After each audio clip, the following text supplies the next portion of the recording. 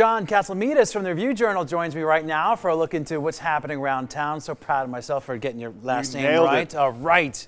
Paul Shaffer, staying a busy man. Yes, he is. He's going to be in Las Vegas in December, folks. This is we've talked about Cleopatra's Barge on these segments quite a bit, and what Dave Perico's been doing there with Pop Strings. Well, Paul Shaffer in December and in the first week of January is bringing his act into that venue. It's called Paul Shaffer and the Shapeshifters, and David Perico is going to be his band leader, and this was just announced this week. And if you remember, Paul Shaffer is the band leader for David Letterman for a very long time. Before that, on Saturday Night Live. Great band. Great band. The Rock and Roll Hall of Fame band he leads, and he was in the original Blues Brothers music director too. Shaffer was. Oh, I didn't realize that. Yeah, so he's got an extensive background as a performer and music arranger. He's a great piano player, and he's going to bring a swinging funk rock band into the Cleopatra's Barge for some 8 p.m. shows. He's very excited about it, and it's in the column this week. All right, a great entertainer. Now the Killers, they're not connected to Saturday's fight. What's going on there? They have recorded a video, an alternative version of their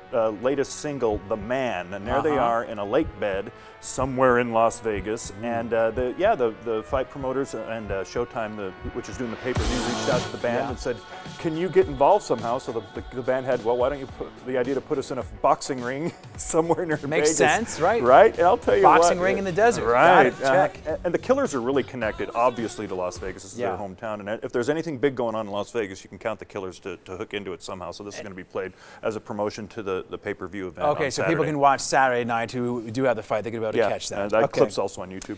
Boy George, you're going to be perhaps hanging around for a little bit here. Yeah, you know, another one we've talked about. Boy George, it comes up in conversation a lot, primarily, in part because of Boy George. He's going to be headlining an event, a show, an 80s show Friday at the Orleans Arena.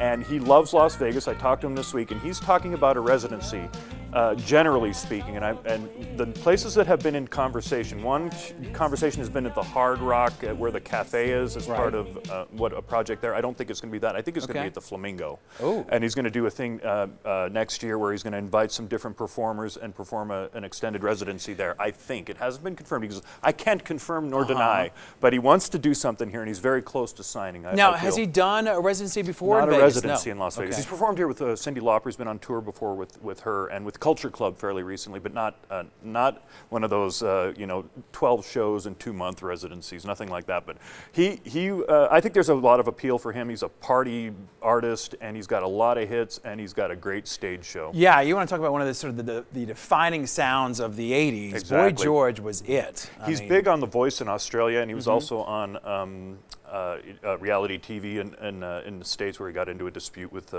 Vince Neil on The Apprentice. If you remember that. He's also feuded with Seal on The Voice, so he can shake it up a little bit. But I'm really looking forward to it. He's great to talk to, and he's very excited about Las Vegas. All right, cool. Great news for the city. All right, as always, you can catch John's column in the Review Journal titled Cats! We'll be right back, everyone.